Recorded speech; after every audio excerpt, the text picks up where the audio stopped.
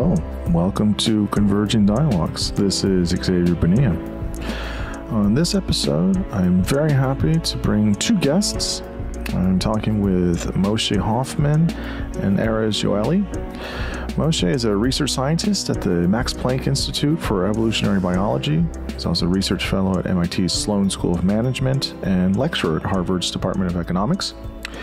His main interests are on game theory, learning and evolution, and also understanding how we can understand the motives of people to shape our social behaviors. Erez is a research scientist at MIT's Sloan School of Management, and director of MIT's Applied Cooperation Team, and lecturer at Harvard's Department of Economics. He also looks at social dynamics of people in relationships. He looks at altruism. He also looks at things such as governments and nonprofits and how we can try to apply lessons of research for kind of very practical pieces in the world. They've written a fabulous book together. The book is called Hidden Games, The Surprising Power of Game Theory to Explain Irrational Human Behavior. And that's what we discuss in this conversation. We first start out by talking about what game theory is. We give some definitions, and we kind of just lay out the roadmap for game theory, which is what much of the conversation is about. We talk about primary and secondary rewards. We talk about Nash equilibrium and Hawk-Dove theory. We talk about the importance of signals and costly signaling model. We talk about signals with different audiences. We talk about evidence and persuasion and how people will spin these. We talk about the prisoner's dilemma. We talk about altruism, cooperation, punishment, and many other topics. I was really, excited to talk to both of them. Game theory is not something I really think about or read, and kind of have my own preconceived ideas about it as just this kind of wonky economic kind of mathematical, theory. But what's so, fabulous about both of these guys is that they've written a book that's so well researched, very, very accessible, easy to read, but has a lot of really, really good, rich data. It doesn't feel too pop-like. It's very, very good. It's very well laid out. Their arguments explained. They explain all of the different, theories and dilemmas very well, and you can hear it in the conversation. I mean, they're both very passionate about this stuff, and I really appreciate their, willingness and wanting to say, hey, how can we take some of this stuff that's, maybe a little bit difficult at times? People aren't reading equations of this stuff on their free time usually. And how can they make it accessible for kind of the layperson? And it's one of the best books I've read this year. I was so happy to talk to them. And so now I bring you Moshe Hoffman and Erez Yoeli. I'm here with Erez Yoeli and Moshe Hoffman. Thank you both for coming on the podcast. I'm super excited to talk to both of you about your wonderful new book. So thank you both. Yeah, thank you. You guys have written a book called Hidden Games, The Surprising Power of Game Theory to Explain Irrational Human Behavior. I guess the first question I have is, how did you guys decide to write this together? How did that go, and why this topic? Mo, you start. If you don't mind, I'll lean on you. Okay. We have slightly different stories here, actually. So Mo's story, I think, goes back further. He was raised an Orthodox Jew, left the religion because he'd encountered some compelling arguments by folks like Richard Dawkins, and there first encountered game theory and was totally enamored with it. He found it to be very insightful and wondered kind of what else could you learn by digging into game theory, and kind of made it a life ambition of his to do that. And I remember even in grad school, he was an experimental economist at the time, primarily focused on doing, experiments around questions like people's risk aversion levels and things like that. And he had not yet started doing this. And I remember we had this conversation. He says, but what I really want to do is theory. And I thought to myself, my gosh, that's crazy. Like the theory job market is terrible. Like, what are you doing? You're doing so well in this experimental space. Why would you do that? But he's like, no, it's like, that's where like my real passion lies. And years later, he and I are walking together along one of the paths at UCSD. I was visiting him out there, and he's telling me about this game theory class he's teaching. And he's got all these examples in it that I'd never heard of before. And, I'd taken game theory a couple of times. I've done it in undergrad, I've done it in grad school. I didn't really like game theory. But here he is, he's telling me about this stuff. And it was fascinating, and I'd never heard it before. And it turns out it's the stuff he was talking about is some of the stuff we cover in our book, things like the Hawk-Dove model and rights, things like costly signaling and our sense of aesthetics. And it turns out that some of those applications were fairly standard, and I just didn't know them. But regardless, the application of game theory to these questions of where our sense of rights or aesthetics or altruism and so on could come from, that was new to me, and it really drew me in. And that's where we really started to talk to each other and work together. That was probably about 10 years ago. And then the last bit of the story is from that, it evolved to us pitching a class to MIT at the time. Today, we teach that class at Harvard together. And we decided that we would teach a class entirely focused around this question. We I was sort of brought on board to this idea that there's this gap in the literature where one could use game theory to do a lot more than people had done it. And we decided we would try to teach a class on that. And that we've been teaching that together for about 8 years, and the book grew out of that. Wow. Well, this is great. Well, Erez conveniently left out the part where when I was trying to teach it at UCSD without his help, I got like the worst student evaluations imaginable. Everybody was like, why? I wanted to take like a standard like game theory class, and he's teaching me about like all these like weird applications to like morality and politics, and like, what the hell is he doing? And like, I'm like, I don't know how to pull this off. And he's like, all right, I got this. And, he's got these incredible, he's really, as you can tell from the way he's speaking in it, and if you read the book, which he's the primary writer, he's just got a very clear voice. And so I guess, we took some of these initial insights, but Erez really turned it into this class at MIT and into this book. And I guess, it made for good teamwork, but yeah, he conveniently left out the part where like, I feel miserably on my own. Well, it sounds like you guys are a really, really good pair. And the book is really, really good. I've also kind of had a type of allergy to game theory. It's always been this kind of weird kind of space that I'm not really part of. I mean, I do clinical work, so I'm like, I don't know what it is. And it really kind of just came alive. And so your guys' partnership really is effective, because I can see a lot of utility. You kind of mentioned it just real quick. Just tell folks, who you guys are, what you do, and where you're at the moment. Mo's at the Max Planck Institute for Evolutionary Biology at the moment, but the two of us have been together mostly in Boston for the last 8 years. I'm currently based out of the Massachusetts Institute of Technology's Sloan School of Management. We're both research scientists and economists by training. Nice. I talked to Patrick Roberts, who's also at Max Planck. He's I think his paleontology is, I think, his specialty, so a different department, but he also says good things about that institution over there. And so obviously MIT is a pretty good institution as well. So you guys are doing really, really good stuff.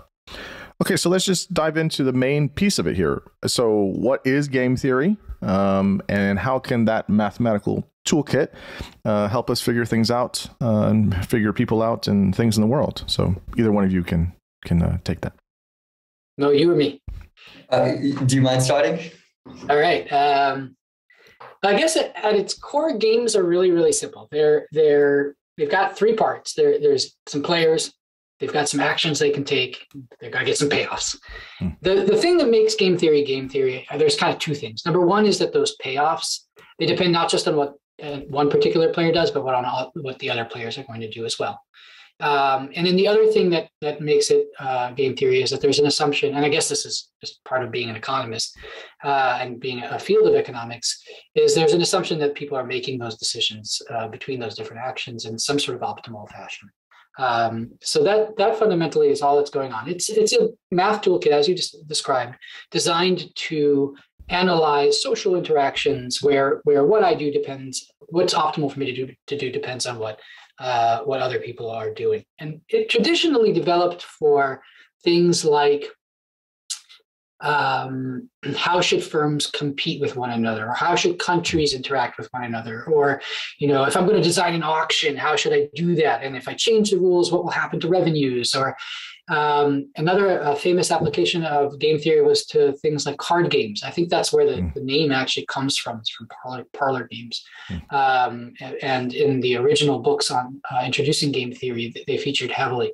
So what we've done is actually changed the focus a bit and focus on cases where people maybe aren't making their decisions as consciously and deliberately, and instead we're using it to understand where people's intuitions and beliefs and tastes come from. But other than that, it's game theory like it's always been. Maybe just to add to that, Xavier, like you might wonder why game theory would apply to these questions of like weird aspects of our beliefs and preferences, which is the domain that we're focusing on. And I guess that's a lot of what the main contribution of this book and our class is we spent, I guess, the first few chapters kind of setting that up and laying the stage for that and really kind of laying out those foundations. And the key argument that we present there is one, yes, people being like uber rational and optimizing through their conscious choices, one way to justify the logic of game theory, but not the only way. And I guess maybe many people in your audience, yourself included, would be aware of a second way, which is biological evolution. So, animals might evolve to behave optimally, and that could get them to correspond with what the game theoretic model would predict, even if they're not consciously, strategically, rational. And I guess the other possible foundation, and the one that we tend to rely on the most and really devoted, a whole chapter or two to lay out, is the idea of learning processes, including social learning from others. And there's a lot of good evidence that a lot of our beliefs and our tastes are developed from trial and error or from social learning. So we rely heavily on, the cultural evolutionary literature, people like Joe Henrich and Rob Board. They've both written some really good books on that. And we kind of summarize that literature a little bit, but we very heavily rely on those foundations to argue that game theory can apply to this kind of new domain once you incorporate the logic of learning and cultural evolution. Yeah, I think that's the most curious thing about the book, and that's the thing that I think makes it the most powerful and unique. Is some people will be familiar with game theory, and some people obviously will be familiar with evolutionary biology or cultural evolution. But the fact that you're merging the two worlds, not in a type of way in which it's trying to make it fit. It's more of how do you have basically a different structure or framing to understand things we already know about is what I think makes it so powerful. You mentioned the learning piece. You don't have to go over it all completely, but I guess just, you talk a little bit about behaviorism, right? Reinforcement learning, learning through imitation, etc. How is various forms of learning leading us to do what's good for us from this structure that you guys are kind of giving? So fundamentally, what you need here is for things that are succeeding to become more common. And that's it. Like there are various ways that humans do that. We can learn from our own experience. We walk outside, somebody gives us a compliment on what we're wearing, that kind of worked. Let me wear that again. And you wear something and nobody says anything, or, maybe even a friend whispers to you, hey, that looks kind of baggy on you. Then maybe you're less likely to wear it. So that's one way we could do. That's called reinforcement learning. Another way might be something like I see George Clooney wearing something. I think, if he's wearing it, maybe it makes sense for me to go wear it. I go buy a Rolex watch too. So now we're learning by imitation, but we're not just imitating anybody, right? I don't go and buy a watch from somebody who I think is kind of a loser. I go buy a watch that somebody wears that I admire. And so again, what we're seeing is that stuff that is a little bit more likely to succeed is more likely to be imitated, more likely to be adopted. That is the key critical piece here. and basically is how learning leads to stuff eventually kind of being optimized over time. And you gave a little bit of, I only bring this up because you mention it in the book. You talk about these different primary and secondary rewards, which again is a kind of fundamental thing of behaviorism. You also talk about emic and etic. You don't have to get into that too much, but I guess what are the differences between these primary and secondary rewards, and why are they important for understanding the game theory? So the distinction comes from the animal training literature, I think, or maybe it's talked about it in more broadly than just that, but like one place where the average listener might have encountered it is there. If you're training a dog to do stuff, you typically do it using things like a snack. You give the dog a snack when they do the thing you want, and they're more likely to do it again. Things like snacks are primary rewards. There's something that the dog evolved to like. All dogs kind of like them. You don't really have to worry about there being a variation in whether dogs like them or not. You can kind of rely on it. Some other examples of things like primary rewards might be things like access to romantic partners or mates. It might be things like safety, comfort, power, prestige for humans, things like that. So some things that like basically everybody will like more of, and they are also the things that tend to shape other things we tend to learn to like. So something like, you know, my brother's dog, you might have seen her come by here. She wanted to get a drink earlier. She also likes doing things like playing with me by giving me her paw, doing little tricks where she turns around, where she lies down, things like that. She finds it fun, her tail is wagging and so on. But she didn't evolve to like those things. She learned to like them, presumably through association with praise and those snacks that we were talking about before. So those are things that we would call secondary rewards. They're things that people learn to like in and of themselves, but they learn to like them via their association with primary rewards. Give an example of a secondary reward in humans. Yeah. So money, correct, is a secondary reward. Is this correct or no? That's a classic one. Yeah. Yeah. You know, it becomes associated with resources, with things like having a roof over your head, with access to romantic partners, and you end up liking it in and of itself. That would be a classic one. But it could be things like, I go to the museum and I look at Guernica and it's like unbelievably cool, and I get like my mind blown. That's a secondary reward too. Obviously, like, we didn't evolve to like these sketches that Picasso put on large canvases. That's clearly not something that is a primary reward embedded in all humans, but we do legitimately love it. So that would be another. Especially Guernica, I guess you picked that on purpose. Like some art might be like inherently pleasing, like if it's of a landscape or if like a curvy woman or something like that.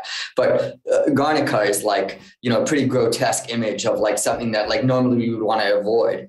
And yet we learn to associate it with something like beauty or high art or I don't know what, but that's a learned association. And so the feeling of pleasure that you might get from looking at that had to be learned, and that's why we would call it secondary.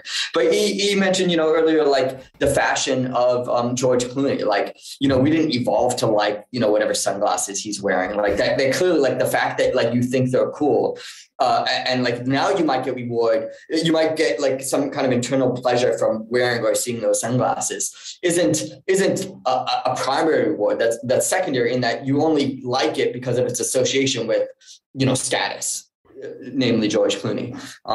And so, you know, in the book, sorry if I cut you off, Erez, but in the book, you know, we think we talk a lot about this distinction between primary and secondary. And the reason is because a lot of things in humans that we puzzle over are things that are secondary rewards. So we wonder, you know, why are some people really passionate about chess and others about like Go or like helping the environment?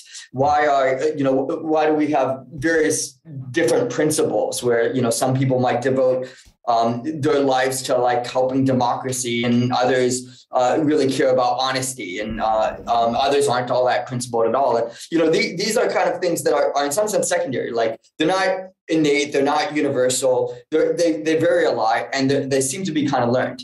And so, you know, that's part of the puzzle, is where do these things come from? And we think it's important to distinguish between the things we like and care about, that's innate and evolved and universal, versus those things that I just listed, which are the puzzles that the book is like meant to talk about. In order to understand those secondary rewards, you need to first think about the primary rewards, the underlying evolved things that we like that might have shaped those secondary things. So what kind of things would having passions or principles lead you to? Why would we, you know, learn to like Garnica, or I can't pronounce it, or, you know, the sunglasses, a specific type of fashion? And so, you know, it's kind of crucial to separate out the things that we start off liking from the things that are puzzling that we now see people liking. And, you know, one big confusion that we often see in the literature, especially among, you know, economists, which are the people that we grew up around, is, you know,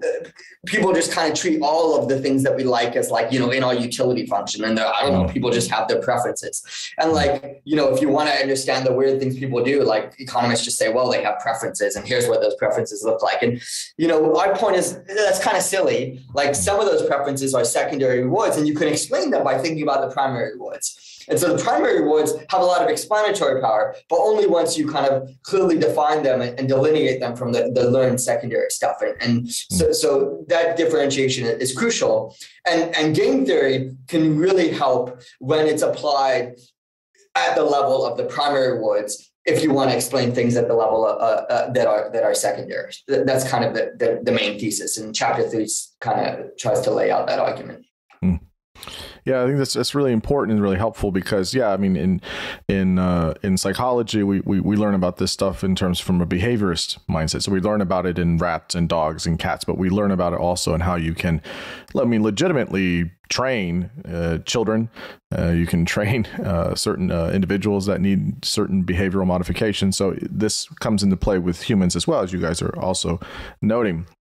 I want to jump to Nash equilibrium, because that's a huge thing in the book, and to explain it. And then we can talk about the hawk-dove game, which you guys mentioned earlier. So what is Nash equilibrium? I mean, obviously, some people may have seen the film A Beautiful Mind, which is a depiction of John Nash, who was a famous mathematician, and he's I think that's named after him. So what is this, and why is it all important? Yeah, if you want to learn what a Nash equilibrium is, don't watch that movie. Yeah, it will Yes, certainly don't watch the movie. They actually kind of get it backwards. It's a little frustrating. I'll explain why in a second. But first, what is it? So you guys got what a game was. You got those players with the actions and the payoffs. Mm-hmm. A Nash equilibrium is just a set of actions such that no player can benefit by unilaterally deviating. Meaning, I can't do any better given what everybody else is doing, taking that as given. That's all it is. So do you mind just maybe walking through something like the hawk-dove game and what using that definition of Nash equilibrium in that game, maybe to make it a little bit more concrete? As a type of analogy of sorts, or an example rather? As an example. Yeah. Excuse me. Yeah. Mm-hmm. Sure. The hawk-dove game is a game with two players, each of which has the following two actions they can choose from: hawk or dove. Those are intended to represent either being aggressive over a resource or acquiescing. Mm-hmm. Hawk is obviously the aggressive one. The dove is acquiescing over it. In order to understand the payoffs of this game, it's helpful to continue to think about this resource and what might happen. So if if both players are playing hawk, then they're basically fighting over this resource. There's some chance each will win, but they also have to pay the cost of the fight. So that's go ahead. No, not sure if you mentioned this, but just to make the context clear, the hawk-dove game is like kind of one of the simplest game theory models, and it's usually used to model a case where like two animals, or that's the original instantiation. Two animals are fighting over a contested resource, like a piece of land or a piece of meat or something like that. Sorry, maybe you said that, but I think in most contexts, and which I've heard it is usually within nowadays with humans between two nation states trying to fight over a piece of land, or you know that's usually people call someone as hawkish or dovish on war. That's usually how I've heard it as well. That's right. But anyhow, I'm sorry to interrupt. No, helpful. And so you've got the two players that they've got those choices, and now keeping in mind that there's this contest. Okay, if both players play hawk, then there's some chance each will get this resource. They also have to pay the cost of fighting. And so we would say, okay, there's some value to this resource, which we might assign a parameter V. There's only a half chance, let's say, that each gets it. So each get V over 2, but have to pay some cost C. So their total payoff is V over 2 minus C. That's a very simple way of putting it. That's right. And then if one plays hawk but the other plays dove, the player who plays hawk gets the resource. There's no fight. And so the player who plays hawk gets V, the other player gets 0. And then the last thing we have to worry about is both players playing dove. In this case, again, it's not clear who's going to get the resource, maybe 50-50 chance, but they don't at least have to pay the cost of fighting. And so their payoff would be V over 2. So that's your characterization of this game. The Nash equilibrium. So notice in that simple game, Erez had players. There's two players and each has two possible actions. They can play hawk or dove, and then he just kind of told you all the possible payoff combinations. V over 2 minus C, V over 2, V. Okay. So anyhow, just trying to map it back onto Erez's earlier characterization of what counts as a game. So this is a classic simple game. And then you ask, okay, what are the Nash equilibria of this game? So we're looking for the action pairs, the sets of actions, such that no player can benefit by unilaterally deviating. So let's start at the beginning. Let's say, okay, what about that pair of actions where both players are playing hawk? Is that a case where neither player can benefit by deviating? And the answer is, if the cost of fighting is high enough, remember that payoff was V over 2 minus C. So that if that C is high enough, then V over 2 minus C is going to actually be negative. And so a player could actually benefit by deviating by just saying, screw this, I don't want to fight. I'm going to walk away and play dove. And each player could do that. So that's not a Nash equilibrium. Holding constant what the other guy's doing. The other guy's playing hawk. I can benefit by deviating to dove. What about at the very end, the one where both players are playing dove? Well, now you can sort of pretty quickly see, actually, I can benefit by deviating. If the other guy's playing dove, I'm better off playing hawk. Where you get stuck. You get the item and no fight. You get V over 2 instead of, you get V instead of V over 2. Exactly. And then where you get stuck at a Nash equilibrium, and stuck is sort of the sense in which it's self-reinforcing, is if I'm playing hawk and you're playing dove, or vice versa. Because now, if I'm playing hawk and you're playing dove, if I go ahead and switch to playing dove, I'm not going to do any better off. I'm going to go from V to V over 2. And at the same time, you can't do any better either. While you're getting 0 now, if you switch to playing hawk, you're going to have to fight, and you're going to go from 0 to V over 2 minus C, which if C is big enough, is less than 0. So this game has 2 Nash equilibria, hawk dove and dove hawk. But Xavier, let me just jump in and kind of make a meta comment, which is, this game, it was fairly simple to lay out. All Erez assumed was like, you can either behave aggressively or not. There's some item you're fighting over, and there's some kind of cost of fighting and value of the object. That was like the whole setting. And Erez said, okay, how would we analyze that? Well, there's this simple tool, Nash equilibria. And like, if you just stop and think about it, it's really, without that tool, it's really not at all obvious how to think about this setting. And what Nash equilibria tells you is, look, there's actually something really interesting that can come out of this setting, which is like, you'll always have one individual who behaves aggressively and one who behaves submissively, and it totally is arbitrary which is which. But you won't have one where they both behave aggressively or where they both behave submissively, which, maybe those would seem more fair or more egalitarian, but those actually aren't equilibria. And like, that's not what a game theorist would predict. What a game theorist would predict is you get this even though the setting is very symmetric, you get a very asymmetric outcome. And the outcome totally depends on like who's just expected to play which way. And that's like totally self-fulfilling. And so that's like kind of cool. Like there's no way that you would know how to analyze this game without Nash. And with Nash, you get this like totally counterintuitive insight, which is that arbitrary differences between the players, so long as each player expects, has some sense of who's going to behave aggressively, that becomes self-fulfilling. And that gets used to explain things like animal territoriality. So the idea is like the animal that arrives at a patch of land first, even if that doesn't help him fight, it could set expectations that he's going to behave aggressively. That ends up being self-fulfilling. That's why animals are territorial. And it could say something about, nation states, like you were saying before. Maybe one nation is going to behave aggressively. If everybody expects him to, other nations are going to, end up submitting because they don't want to risk a fight. And that could also explain things like why nations might defend certain borders or certain rights over others. And, we end up talking for a lot in that chapter on like the whole idea of like rights and like property rights. Where did they come from? This simple game can help explain that. And like the core insight is just coming from this idea about Nash equilibrium, which hopefully that example helped illustrate.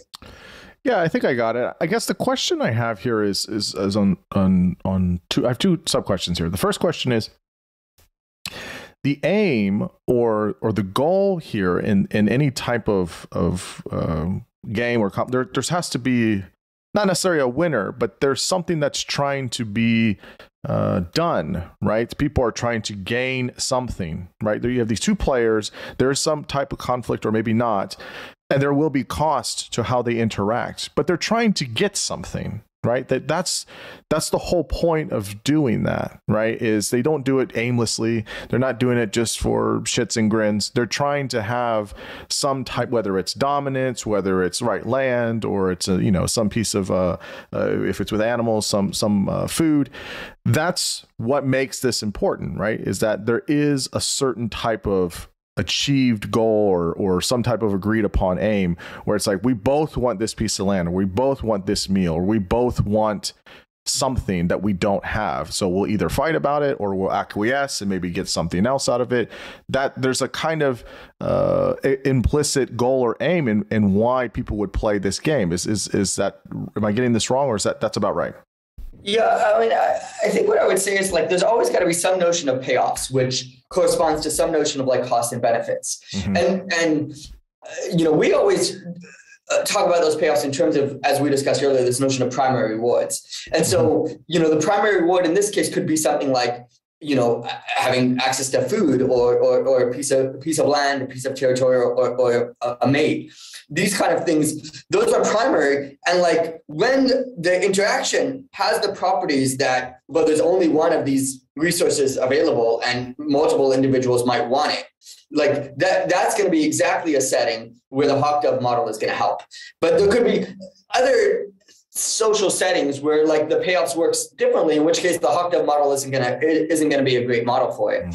And, for instance, we talk a lot about coordination settings where like, actually what you want to do is you get your highest payoff when you do the same thing as other individuals. And so, for instance, if when we're enforcing norms, a key aspect of enforcing norms is like you want to kind of only sanction people when others are going to agree with you. And so there's a coordination component to norm enforcement. And that's very different from like what we were talking about with the hawk-dove game. And so there's still a logic of we can apply game theory to understand kind of the social payoffs. But you have to think a little bit. There's a little bit of an art to, well, what's the key social payoffs in this setting? Well, for norms, a key aspect of it is going to be that there's a motive to do what others are going to do and to coordinate. Whereas when you're fighting over a scarce resource, it's going to look more like the hawk-dove game. I'm going to resist the urge to try and have any example of either current conflicts or very controversial conflicts as an example, because I don't want to get people angry. But, obviously, I think listeners could probably look at past conflicts, whether it's, I don't know, the Civil War here in the United States, or whether it's Vietnam, or, take your conflict in terms of You're going to choose the Civil War as a conflict that won't get people angry? Yeah, well, I'm just saying, like, there's all these things, right, that could make people super upset. I won't ask you guys to do that. I don't want to get you guys in hot water, but obviously it's interesting how these have been applied at a grand scale, but then they're also applied at a interpersonal scale as well. Which leads to, I guess, the next point, which is about signals. You guys talk in the middle of the book about signals, status. You mentioned the costly signal model. So you were kind of alluding to it. What is the value and importance, I guess I should say, of signals? Why do we use this? Why do we look for this? Is it just a heuristic that we're using that can be, not so good or maybe sometimes good? What's the utility of signals here? Ooh, lots of questions. Well, you want to start or should I? Please. All right. I guess maybe like the way I would start is to say there's a lot of settings where we might want to know something important about somebody. There might be some attribute that they have that we want to know about. The classic example is how much money does this person have? But this is just one of many examples. We might want to know something about their character. We might want to know something about what they care about. We might want to know something about their upbringing or their social network or something like this. And these are things that, while they're very important to us, we can't easily observe them when we first interact with somebody. I can't see, they're not wearing a shirt with a ticker with their net worth.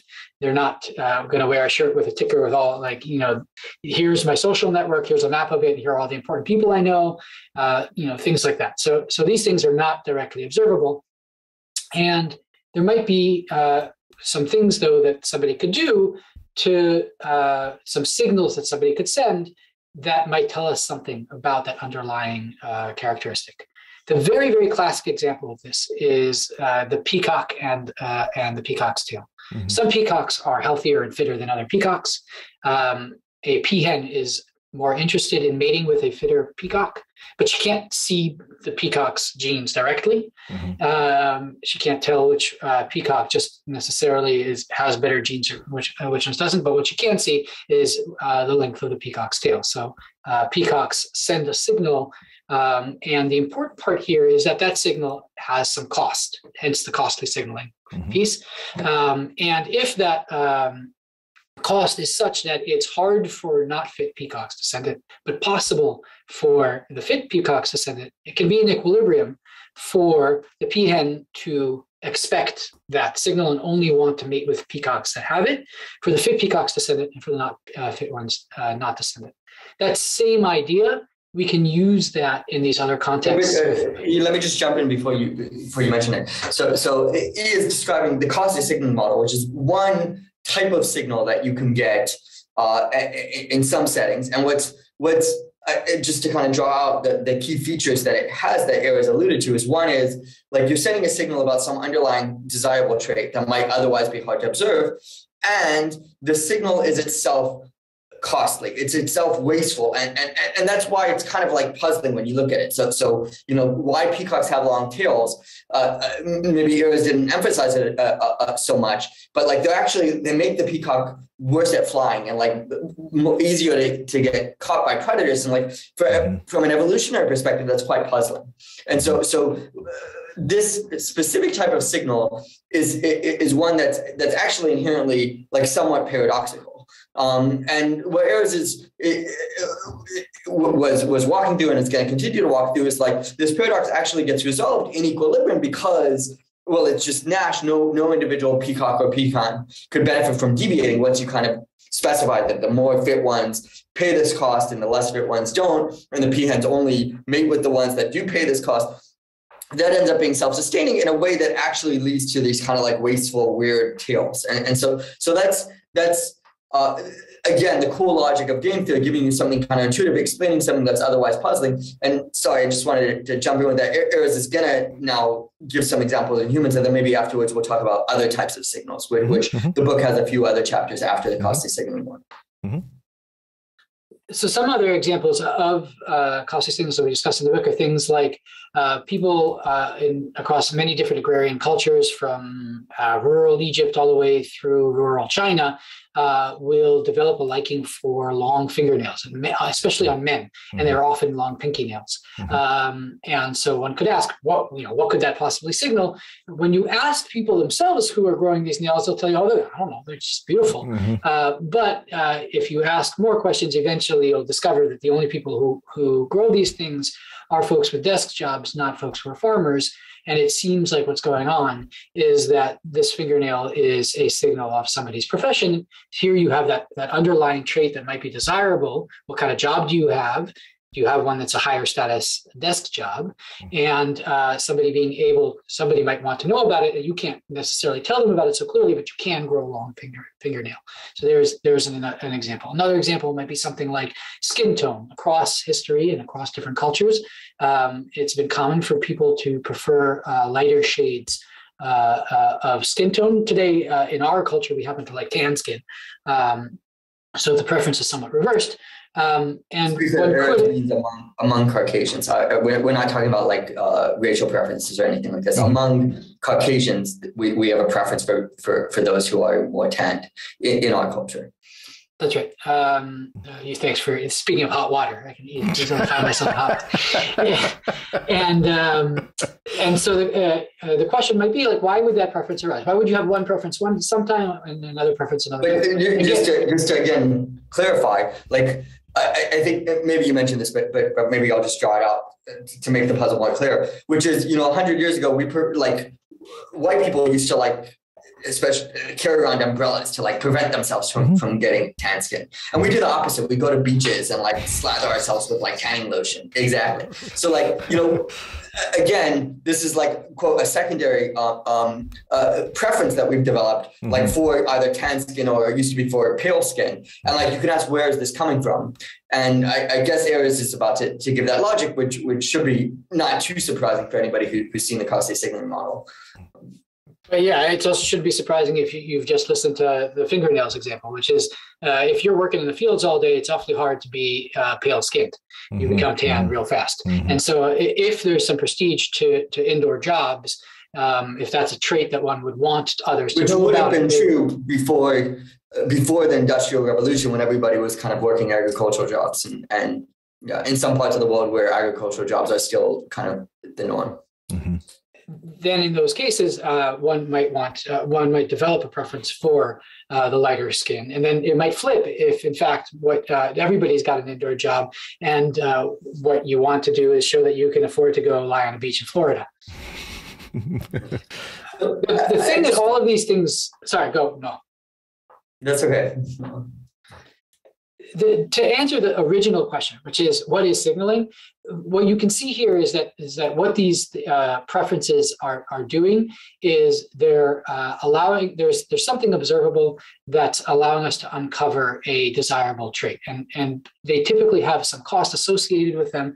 That cost in equilibrium, it has to be the case that cost is correlated with that desirable trait. The folks with the desirable trait have an easier time sending the signal. When that's the case, these signals can arise. And the fun part is trying to figure out if you see one of these signals, you're like, oh, okay, but what is that signaling? And how do you, oh, sorry. I was just going to say how how this comes into how people are signaling in a social context and how they're signaling in a social context at scale.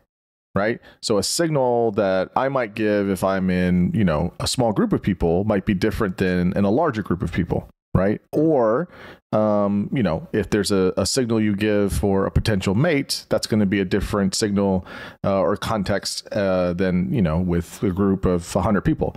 So I wonder, how do signals look different respective for the different type of relationship and or how they look when it's at a very large scale as well, right? So people in my family one-to-one might not really care how much money I make, but that might be a little bit more of a statement if I'm presenting at a conference and I come with a $4,000 suit, right? My uncle might not give a shit about that. It's a signal, but he might not care. But it might be something different if it's with a larger group of people or where I'm looking to have some type of attributions from other people, things like that. So I just wonder, how do signals look in different contexts and with different types of relationships? Yeah. So I think people are quite, there's a reason why we're not the first to talk about costly signaling. It's it's a very well-studied phenomenon. And I think that's largely because people are just so insanely good at it. And we spend so much resources and effort at it.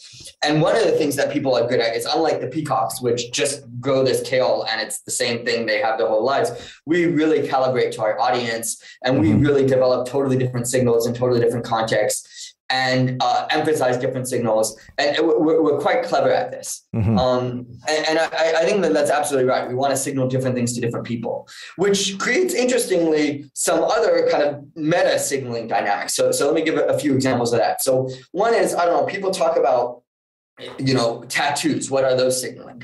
You know, one thing in particular about tattoos is you can't actually alter the signal depending on your audience. I mean, maybe to some extent you can cover it up, but especially ones that are on your neck or like on your wrist or something, they're hard to hide. And in fact, that's part of the point. Is what you're saying is, no, I'm making sure every audience can see this. It's not the kind of signal like my speech acts, which I could speak differently to different audiences. My tattoos are there. And so I'm signaling to you that I am showing this to everybody, and that everybody can now see me, including conservative people who hate tattoos. And I'm willing to risk my relationships with them. I'm willing to, you know, risk not having certain jobs. Maybe this is more true in the past, and, you know, nowadays maybe people care less about it. But you know, it's an example of, you know, people talk about some signals burn bridges, and what you're signaling is the fact that you're kind of have this irreversible signal. It suggests, well, you're really committed to like the inside group that cares about these signals, so much so that you're willing to burn bridges with the outside groups that don't like it. You know, another example of this is maybe it's only somewhat observable, but things like circumcision, where you have this kind of, you know, it's built to show other Jewish people, at least originally it was Jews, that like, okay, I'm part of the tribe. And part of what that did is it made sure that if you ever, you know, tried to sleep with somebody outside of the tribe or marry outside of the tribe, they'd be able to tell, oh, this person's, you know, from this other tribe, they're an outsider. And you're cutting off those options when you circumcise in a way that's irreversible. Like you can't just uncircumcise yourself. And so that the fact that it's irreversible, the fact that you're cutting off outside options is itself sending a signal that you care less about those outside options and more about this in-group. You care enough about the in-group, you're committed enough to the in-group that you're willing to burn those bridges. And in fact, another kind of meta point that's related here is we have a whole chapter on modesty. And we make the point that oftentimes what we're doing when we're acting modest, or, you know, when we do good deeds and like don't brag about it, give to charity and do it anonymously and stuff like that. It's not that you're not sending any signal when you do that. It's that you're sending a signal that only some people are going to find out about. And by doing that, again, it's kind of a meta signal in the sense that like you're willing to avoid certain people observing it. And in so doing that, you're sending the signal that you care less about those people. You're not giving money to this art museum because you want everybody who goes there to like recognize your name. And that suggests to me something different about, if I do learn that you donated money to the art museum, it suggests to me something about your motives. It's not just to become popular or famous. It's maybe because you care more about art, or you care more about like the select group of people that might find out that you gave. So yeah, the fact that we, the way that we tailor to audiences also, or can and cannot tailor to audiences, also can create in itself a new interesting meta signal, and that's something we talk about. Yeah, the buried signals, the modesty, anonymous giving, all these things was super fascinating when I read that, because it's like, oh yeah, those things do happen, but it does seem like it is for a particular in-group. Much in the same way as I think maybe not quite the same, but there are certain signals that people send when they're part of a particular group where, you know, like, people that listen to certain types of music, and there's a kind of unspoken dress code. If you're, into punk and hardcore, or you're into the goth scene or something, there's a certain physical appearance or how you do makeup or things like that, where you're wanting to say, I'm one of these guys, or one of these girls, or one of these people. And, I don't care if I get looks from, everyone else on the street. I'm going to this show and I'm hanging out with all my people and we're having a good time and whatever. Sometimes it seems as if it's a strange thing, either the permanency of it or how we're sending certain signals for one particular group is somewhat bigger than with maybe a larger group, which is really, really, really fascinating how people, that kind of goes into decision making, but how they make those decisions to say this is more salient for me to signal here. I want to talk about evidence and persuasion. You guys talk about 3 ways people spin evidence. So this is obviously something we've seen a lot more of recently, unfortunately. You talk about biased revelation, biased search, and confirmatory testing. Just talk about, I guess, the ways in which people spin evidence and how persuasion is involved with game theory, and to explain evidence that's been spun. Let me just start off with like one very brief comment that I'll let you take it off if you don't mind. Just to connect it to our earlier discussion about signaling. Like as I mentioned, costly signaling is kind of like the preeminent form of signaling that a lot of people have talked about. And just to kind of emphasize before jumping into evidence, what we try to do in the chapters on costly signaling and modesty that you've already alluded to is talk a little bit about like what are the key features of costly signals? How do you provide evidence that costly signaling is going on? You as a scientist or an outside observer, how would you figure out what's being signaled? And then some of these like kind of more complicated forms of signals, like buried signals, as you mentioned. How do those look different from some more standard costly signals? So that's what we try to do in those 2 chapters. But another type of signaling that we then talk about next is evidence, which you just asked us about. And the thing that makes evidence different from other types of signals, I just want to kind of emphasize that, is evidence doesn't have a cost. It's just kind of free to present. I can just share with you my SAT scores or my bank statement. It doesn't cost me anything to do that. It's not like growing a long tail or buying a Rolex watch. It's freely transmitted, but it can't be faked. So I can't, it's assumed that like maybe I could fabricate a bank statement, but maybe that's really hard. Or if I get caught doing that, I get so much in trouble that like, let's just, for simplicity, imagine that you can't make up evidence. Mm-hmm. What you can do is withhold evidence. So I could choose to say, no, I'm not sharing my bank statement with you. Like it's none of your business. Mm-hmm. Oh, I'm sorry, I lost it. I can't seem to locate that piece of evidence, but I assure you it's good. And so that's what makes evidence unique, is it's freely transmissible. You can't fabricate it, but you can withhold it. And so then the question is, what can we explain with this type of signal, a signal with those 3 properties? And, how will that help us understand things like the way that we spin or the way that we persuade and our own bias beliefs? And I guess hopefully that's where Erez is going to jump in.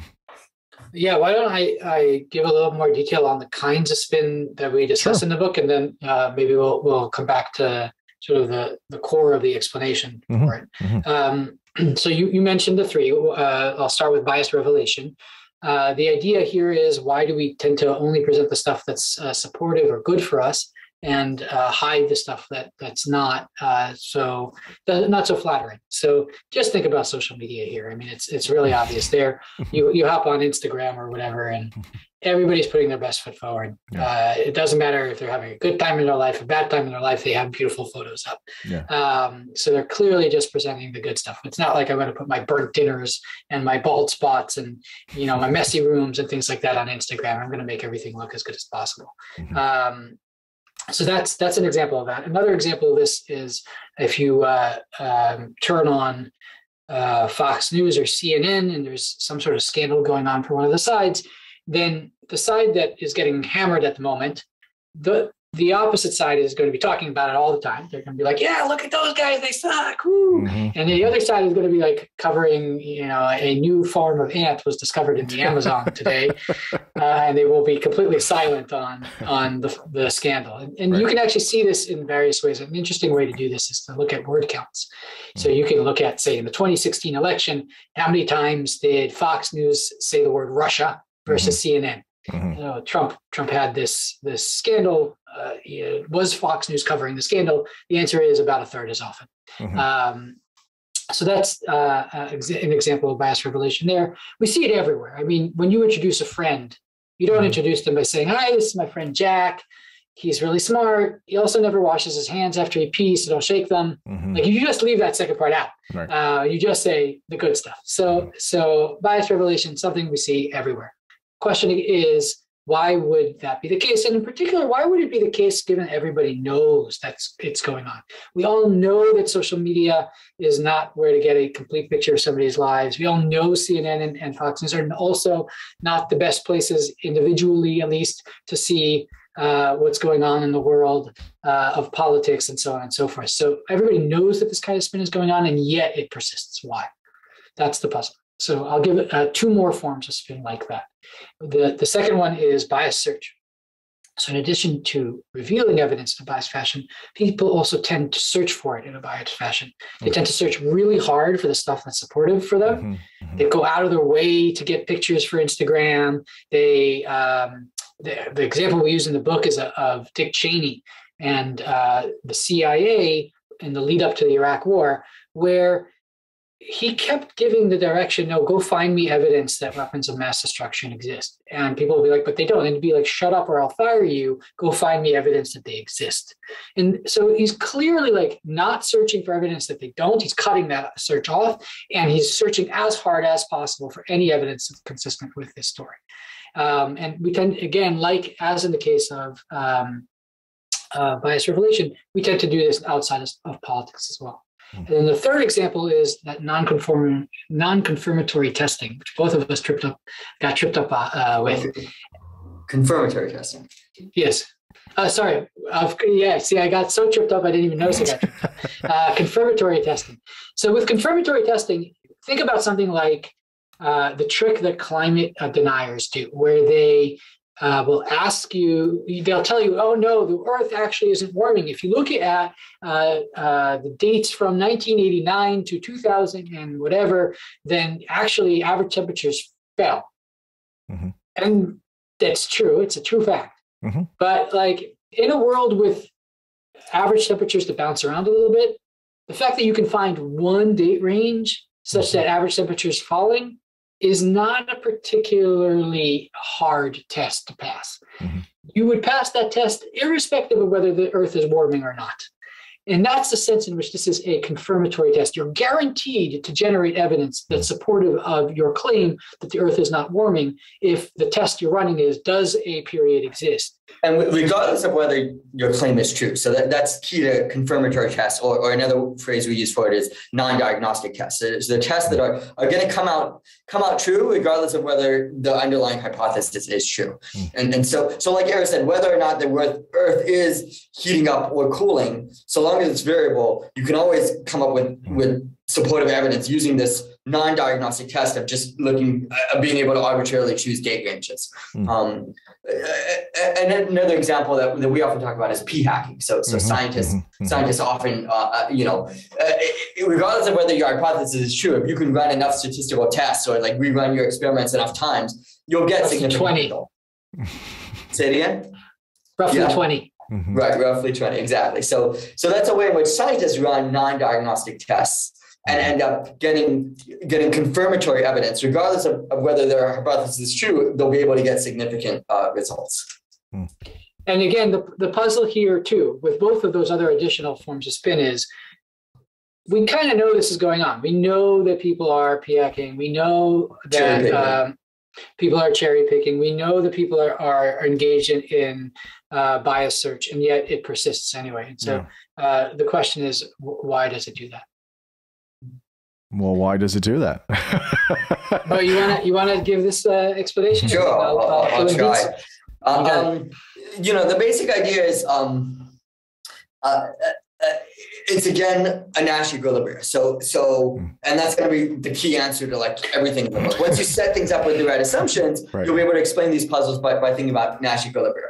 So the assumptions here are, again, evidence has these properties that you can freely transmit it, you can't fake it, but you can withhold it. And so let's first consider the type of setting where you just either have supportive or non-supportive evidence, and I'm trying to persuade you that something is true, like that I would make an attractive date or a good person to hire, or that my political party is on the right side of things. So I want to persuade you of things, and I have access to evidence. Some of it supportive, some of it not. What would I choose to present to you? Claim. If I present to you only the supportive evidence, and I leave out all the non-supportive evidence, and you anticipate that I'll do that, I can't benefit from deviating. It's a Nash equilibrium. Even if you anticipate it and you're fully reasonable and adjust your interpretation of what I present to you accordingly, you'll know, I'm only presenting to you the good stuff, I'm leaving out the bad stuff. And so you'll kind of discount what I present to you. It's still in my interest to keep doing that. Why? Well, suppose that I stop presenting you the good stuff. Well, you assume I would present to you all the good stuff. And so the fact that I don't present to you suggests to you that I don't have any good stuff. Okay, so I clearly don't want to deviate that way. I always want to present the good stuff to you. And now would I want to sometimes present to you the bad stuff? Well, no, because, that won't help me. All that's going to do is like tell you about the bad stuff that you otherwise wouldn't know about. And so again, I can't benefit by deviating by telling you the bad stuff. And there's a similar type of argument for bias search and confirmatory testing. Again, if you expect me to be p-hacking, if I run a real fear experiment and I'm not p-hacking, well, provided that you can't tell that I'm not p-hacking, all you know is like the statistical results that I tell you, I'm not going to be doing myself any favors because you're already assuming that I'm not doing the most fair test. And so if I'm only hurting myself by doing things more fairly by running fewer regressions and stuff like that. So that's the basic idea, is in all these cases, the way evidence is getting defined, the way evidence works, I'm optimally responding to your expectations. I'm optimally taking advantage of what's easy for you to verify and what's easier for you to observe. And like the best way to take advantage of that in persuasion settings is to spin in these particular ways. Yeah, so it's interesting, right? I mean, I don't want to use this example because I feel like it's a kind of a sidebar. But so if it is, you can tell me and we'll move on. But I feel like this happens with religion sometimes. People will choose to believe certain aspects of their religion and choose to not believe other aspects of other, and they know what's going on. So, if I say something like, if I was a Christian and someone were to say, well, slavery is in the Bible, or, you can't get divorced, if, someone's, beating their wife, because that's not allowed, or etc. People will say, well, this and this and this and this, and there's always a reason out of it. Right. And the argument with that would be, and this is why it might be too complicated, is, well, you're operating on two different playing fields, right? With religion, it gets messy because you have this thing called rationality, but then you also have this wonderful black box of, faith, and that we can never touch it, right? It doesn't play by the same rules as everything else in the world, right? It's always this kind of black box of like, well, that's why the things that are hard or things we can't do, we just put it in that box and we just say, okay, we don't talk about it. So I wonder, and the only reason I bring it up is because that's a very strong belief people will have, and that will motivate people for doing many good things, but also many terrible things as well. And so how do we, obviously we can see it with politics, we can see it with certain ideology, but religion is also another one of those where there's billions of people around the world that are going to be doing a lot of this confirmatory kind of testing, this bias revelation. How do we understand that? Is it just people in answering the kind of the why question? People know these things sometimes, right? Maybe deep down when they're by themselves, whether it's about religion or politics or a certain ideology, they know it's not perfect, or they know it has issues or whatever. But is it a kind of all or nothing thing with many of these types of ways of thinking, that if I take an L on this one thing, or acknowledge that this has an issue, then maybe the whole thing isn't right, or something like that? Is that kind of what's going on, or what do you think is why this kind of still persists? Well, do you mind if I start off on this one? No, yeah, you're the one with the personal experience with it. Well, Erez is alluding to the fact that I was raised an Orthodox Jew, but regardless, I think there's a few interesting things to raise here. One of which is, we didn't talk about it yet, but we have a whole chapter on motivated reasoning, and the idea there is that these forms of spin often get incorporated into our own beliefs. And I think that's very relevant to your point, which is sometimes we kind of buy our own BS. And we end up with very biased beliefs, biased in particular ways that are exactly consistent with the way we spin. So the psychological evidence suggests that, like, I will be overconfident exactly to the extent that I can present supportive evidence, and will totally ignore the non-supportive evidence. And I'll run very non-diagnostic tests, and if the results end up good, even though it wasn't a fair test, I'll still up my own personal internalized beliefs accordingly. So you see our own internal psychology being affected in the same way that our spin is when we're trying to persuade others.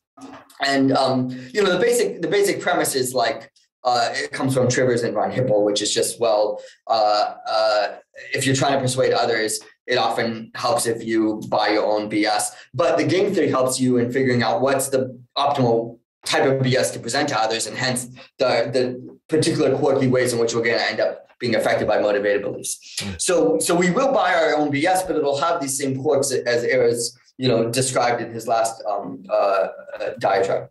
Okay, so now bringing that to religious beliefs and things like faith, I do think oftentimes we'll buy our own BS, but as with other motivated beliefs, we're gonna be somewhat constrained in like how much we are able to spin it, and sometimes, even if you're spinning, you still end up with nothing, and then you might end up questioning things yourself, and you might end up having to rely on trump cards like, well, it's not reasonable, like God works in mysterious ways, you have to have faith. And sometimes those trump cards work, but sometimes people might start questioning it. Mm-hmm. But I think that there's an interesting range in human psychology where even though the evidence is rather, biased, we'll still end up buying it. And that's the cases where I think, where you can present very supportive evidence, even though it's cherry picked, or even though you've kind of ignored the negative stuff. So I don't know, one interesting example of this that comes to my mind, I'm sure we can all come up with many. I mean, is during the Protestant Reformation, there was this one big debate is, what do you do with all of the relics? And, all of these old things that were like, they kind of looked like religious imagery, like images of Jesus and stuff like that. And one of the big complaints was, well, this is like sacrilegious, this is like idolatry, this isn't allowed. And some Protestant churches said, no, that's fine. We can keep all our relics. We don't need to like break those or destroy those. And others like went on rampages and destroyed all these like beautiful relics. And okay, how did each church play this kind of evidence game? And they found biblical quotes to support their own stance on relics. And interestingly, the same exact 10 commandments were used by both sides. And so it turns out in the Old Testament, there's the 10 commandments count differently depending on whether you're looking at Exodus or Deuteronomy. Mm-hmm. In one place, one of the 10 is don't have graven images. And in the other place, like that one is like only half a sentence and is merged with either the first or the third, I can't remember. And it's not given its whole number. And so depending on whether you're looking at Exodus or Deuteronomy, the 10 commandments either do or don't have like a whole explicit statement about like not having graven images. And if you're part of the church that wants to get rid of graven images, you use Exodus. And if you're part of the church that is fine with graven images, you use Deuteronomy. And so, that's kind of like this classic example. And like, it turns out that's enough flexibility that each side could believe that they're doing exactly what the Bible says, and they can find evidence to support it. But like, yeah, it's kind of funny that people are able to be fooled this way. But I guess that's kind of the point. So long as you can present some supportive evidence and ignore the other stuff, like you can find one biblical quote, one version of the 10 Commandments, then that turns out that's enough for us to be satisfied. And that's kind of a weird, puzzling quirk of human psychology that we think these chapters help us understand. Yeah, I mean, you can use the same thing in the gospel accounts as well, where if you like whatever version you like, you can find it in Matthew, but if you go over there to Mark or John, then it's just completely different. It's not at all. It's partly there. And, apologists for this will say, well, it's different perspectives from the accounts that were happening. And that's fine. I mean, you can go that far with it. But at the certain point when there is legitimately different things or variants of the same story happening that are conflicting or contradictory, that becomes problematic. So both Old and New Testament do this quite often. But it is interesting, though, about people definitely kind of starting to believe their own BS of sorts, right? You see this also in cults, right? Where they start to really, quote unquote, drink the Kool-Aid on. I mean, right? I mean, there's that comes from a particular cult. Like it's an interesting way of how people will long term start to just kind of almost go over to the other side mentally, where it's just like, yes, this is real, or believe the whole thing. I guess I want to skip forward real quick and just talk about the prisoner's dilemma, if you feel it's relevant. I mean, you mentioned it; it's quite well known. How do you use that to understand individual self-interest and the collective, and how does game theory fit in here in the repeated prisoner's dilemma? Do you want to start this time? Sure. The Prisoner's Dilemma is probably the most famous game in game theory. Again, two players. They again have two actions that they can take, either to cooperate or defect. Cooperation is somewhat costly to you, but benefits the other player. And if the benefits are greater than the costs, then it is socially optimal. Mutually, the thing that's best for both players is for both players to cooperate. Then they each get something positive, but if they both defect, they get nothing. And however, from an individual player standpoint, if I don't cooperate and the other player is cooperating, I get to save some money. I get to save some of these resources. So I still get the benefits and I don't have to pay the costs. And if they're not cooperating, well, why would I pay the cost to benefit them? And so in both cases, I'm better off not cooperating. And so the Nash equilibrium of this game is for neither player to cooperate, which is a very simple way, basically, of characterizing social dilemmas, situations where people can pay some sort of cost to benefit others or benefit society as a whole. And it is also a good way of showing that you don't always necessarily get the socially optimal outcome. Individual incentives and social incentives can kind of be at odds, and you might not get the best outcome. Now, you alluded to the repeated prisoner's dilemma, and this is sort of where people started to solve this problem. So they recognize, okay, there are these social dilemmas. How do we solve them? And a few folks came along in the 70s and I guess 60s and 70s and said, well, what happens if we repeat this game? What happens if we have this dilemma and then, might interact again and play the game again, and might interact again and play the game again, and so on and so forth. And so they wrote down a game that's called the repeated prisoner's dilemma, where the players do exactly that. They play a prisoner's dilemma with probability delta. They repeat with probability 1 minus delta, the game ends. And that happens every single round. That's called the repeated prisoner's dilemma. And now you can get cooperation. Basically, what you need is two things. The strategies that allow for cooperation have the feature that they are somewhat reciprocal, meaning if I'm going to be more likely to cooperate with you if you cooperated with me in the past, and less likely if you haven't. As long as strategies will have that will allow for cooperation. And then there's the second thing that you need, which is that the future has to be sufficiently important so that I'm willing to forego the costs now in order to get the benefits from your future cooperation, from that reciprocal cooperation in the future. That parameter delta needs to be sufficiently high. So that's how people solve the game. And that's kind of the fundamental building. I don't think you introduced delta. The probability of the game repeating. Yeah, or we sometimes interpret that as the probability of your cooperative act being observed. Right, but that's kind of like the fundamental building block, the starting point for understanding how people become cooperative and solve the dilemma that's described by the non-repeated prisoner's dilemma. And it gets more complicated from there and more interesting from there. Sorry, if you wanted to ask, I was just going to try and tie it into like what this teaches us about altruism, which is hopefully where you were going. I was just going to say altruism and punishment. Yeah, that's right. So what Erez just explained is like, Econ 101, you learn the prisoner's dilemma and the repeated prisoner's dilemma, and the prisoner's dilemma is meant to help us understand the puzzle of why are people cooperative in the first place, and like one key solution as well. If things are repeated, you can there could be some notion of reciprocity that sustains it. Fine. So that's Econ 101, and I guess our main point, the main thing that we're trying to add here is, well, actually, if we think about our altruistic sentiments, if we think about what makes us feel good cooperating? Why do we have this sense of warm glow when we give or when we do good deeds? When are we going to have this kind of secondary reward of being altruistic? You can better understand that sense of altruism from thinking about it having been evolved or learned in the context of repeated settings.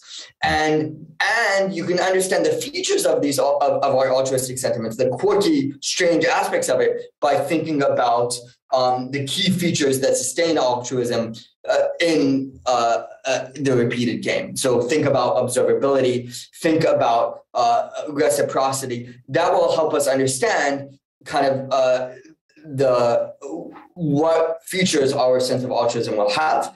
And so we walk through a lot the empirical evidence in the book of like when people feel more altruistic and what gets them to feel more altruistic, and being observed really matters a lot.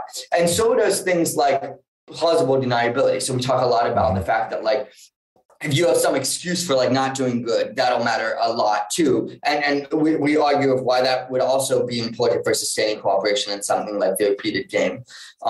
We also explain how oftentimes our altruistic sentiments, I guess this goes back to triggers, that our sense of shame, our sense of guilt has built into that a sense of, whether or not we've been harmed by this person in the past, whether or not this person has been good to us in this past. So gratitude. So even our core emotions get shaped by this repeated game. And then I guess the other main thing that we add to this, well, two main things that we kind of add to like the original stories from Trivers and stuff is, well, the repeated game that Erez described, it's very simplistic. And there are two kind of bells and whistles you could add to it. One is you could think about a community of interacting agents and start to talk about things like norm enforcement. Instead of just reciprocity between two people, you can talk about how norms get enforced among communities. And what more bite does that give you? And then another thing that you can add is things like higher order beliefs, which is like, well, what if when you cooperate or defect, different people might have different information about whether you cooperated or defected, and they might have information about what information others might have. What insights can that give us? And so we have several chapters kind of laying out, well, we can understand a lot about how norms work and a lot about how morality works by adding these bells and whistles. That it turns out that to sustain cooperation, it really doesn't just matter that I can tell whether you've defected, but whether I think Erez thinks that you've defected. And so things like plausible deniability and common knowledge will come into play. And then for this notion of like norm enforcement, the two key things that come into play are third-party punishment. So I might, in equilibrium, I'm going to punish you for violating the norm. But importantly, in order to sustain a norm, you also need it to be the case that if I don't punish you for violating the norm, Erez will punish me for failing to enforce the norm. And so this idea of higher order punishment, it turns out that and third-party punishment suffice to sustain norms, provided you have, well, those are the two key features. But then we have these other chapters that talk about what property norms will need to have, like that they need to be categorical, they need to be observable, and lack plausible deniability. That comes from the higher order belief stuff. So those are the key insights that we add to that core model of prisoner's dilemma and repeated prisoner's dilemma. Yeah, so I have one bit here I want to ask you about, and then I have about a few more, 2 or 3 more questions, and then I know you guys are very generous with your time, so I don't want to push on that. I guess on this here, I'll just land here for a minute. So my friend Nicola Rehani, she wrote the book The Social Instinct. It's a great book. She's a great researcher, and we talked about this on the podcast, and we talked about it offline too, that there's this darker side of cooperation as well, though, right? That people can cooperate to do other things that are not so good, or cooperation could have negative benefits. And in the book, I think you guys mentioned, I'm curious what your idea is, two parts here. How do you see a difference between reciprocal altruism and cooperation, or, even some type of interdependence? What are the differences there? And then also the idea of punishment, whether that's from a third party or higher order, how is punishment imposing on cooperation, whether it's actual punishment or the threat of punishment? So how do you kind of just see those two things here? Why don't I start by answering that, and then we can come to the second half of the question, which is some of the antisocial stuff, which is we do talk a little bit in the book about how norms are often very good for the group of agents that are enforcing the norms, but very bad for outsiders. And so in particular, you see this, whenever you have like a coalition of people that enforce norms amongst themselves, which might hurt those outside of the coalition. So religions do this all the time. Religions have norms that are good for members of the religion, but bad for outsiders. So they say things like, well, we should help each other, but that could mean helping each other going to war with another religion. Another example of this that we mentioned in the book is norms that help sustain segregation in the Jim Crow South. There were norms enforced through the same kind of logic that enforces norms against littering. You had norms that said, well, don't treat Black people nice. And those norms said, if I caught you treating a Black person nice, you yourself might be subject to punishment. And like white people did get lynched if they were too nice with Black people. And so that sustained these segregation norms that kind of forced white people to help support this like racist society. And that's obviously, when you consider humanity as a whole, that could be quite bad, even if it might have been good for the few white people who benefited from white supremacy. And so you do get that quite a bit, norms that help in-group members at the expense of out-group members. So that I think is maybe answered the first half of your question, but like Erez, I wasn't so sure what you were saying with the second half, but maybe I'll take a little bit of a guess and you tell me if I misunderstood which is, we think of reciprocal altruism as like the repeated prisoner's dilemma as like one very stylized model of how you get cooperation off the ground, but it's, there's a reason why it came out in the 60s. It was like the simplest model to write down, but it's not the only way to sustain cooperation. And like there's kind of a richer set of models that can give you this. You kind of require some of the features that Erez pointed out. Like you need some notion of a shadow of the future and some ability for people to kind of condition their future actions on your current action. But that could happen in much more kind of complicated ways. And doesn't just require reciprocity. It could involve things like norm enforcement, as we discussed, or like punishment as well. And so these are kind of other levers that you can use to sustain cooperation. And in the book, we talk about like the features they'll have in common with reciprocal altruism, but it's not quite as simplistic. Just like evidence games isn't quite as simplistic as costly signaling, but we would start off by presenting a simpler, more well-known model, and then we kind of build off on it to gain additional insights. Yeah, I think my only question on the reciprocal altruism versus cooperation was basically, I think sometimes we'll see them as synonymous, right? That it's, cooperation is just another type of, reciprocity, or it's another type of altruism. And so while there obviously maybe some overlap, I do think that there are differences, with cooperation having a larger suite of things that are incorporated, which would be interdependence, which I think is somewhat different than just reciprocity. So that's what kind of the question was just kind of how do you see those differences? I think I understand your question a bit better. Let me try and respond a bit more, and if he has things to add, he can add. But I do think, for instance, I don't know, so we have norms against littering. And that's a norm where, if you catch me littering, you might be like, dude, but why, like, pick that up. And like, that's got, and like, I might anticipate that and not litter. I might even internalize it and think littering is bad. But that's got nothing to do with reciprocity. It's not like the reason why I'm not littering is because that'll prevent you from littering. Like, no, it's more that I don't want to get punished for littering. And like, I've internalized that. And so, that's kind of a richer model of norm enforcement. It's not really about reciprocity. And I think there are other examples of like cooperation. I'm cooperating to keep the environment clean. There are other ways that you can cooperate that, again, don't require reciprocity. Reciprocity is just kind of one way to get you scratch my back, I scratch your back. That's just one way to sustain cooperation. There are many other ways. Right. And each of these different kind of models for understanding cooperation might have relevance for different settings and might give you different insights about how cooperation will work and what the future has. So one that Nicola talks a lot about and provides some nice evidence for is that sometimes we cooperate to signal underlying traits about ourselves, kind of like the costly signaling model. So I might, for instance, be nice to animals partly because I want to signal that I'm an empathetic person. And, it's not that I think, I'm going to be vegetarian because I don't want cows to eat me. Like, no, there's no reciprocity between me and cows, but it's because I want you to know that I feel empathy. And maybe if I feel empathy to cows, that'll suggest something to you about how I might treat my friends. And it might make you more willing to become friends with me.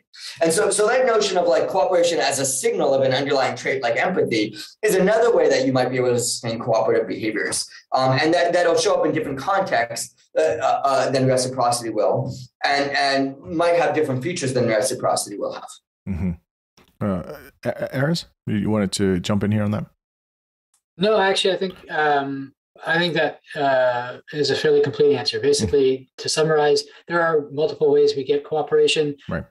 We in our book focus on norms a lot and build up to it using the repeated PD. And those are two ways you get cooperation, but Nicola has covered some other ways. And as Mo said, they will yield somewhat different behaviors in different contexts. I guess kind of just off of that, you mentioned a little bit in the book towards the end about trust and how trust can be a key component when considering intentions. So how much do we understand how much trust is important there, and for first and second order beliefs? So how is trust a key ingredient for some of these ways of, understanding how we're cooperating or not, or things like that? You want to talk about principles, or do you have something else that you were going to jump in with? I was going to start by saying that trust is probably particularly important in context with some variation. And so, I see you do something, but what trust is about is, do I believe that you would do it again in another case? Will you be cooperative in another context that might not be exactly what I just observed in this one? And there are various ways that one might build trust, and that might end up shaping our tastes, beliefs, intuitions that we think are important. So, for instance, Mo is alluding to this idea of principles.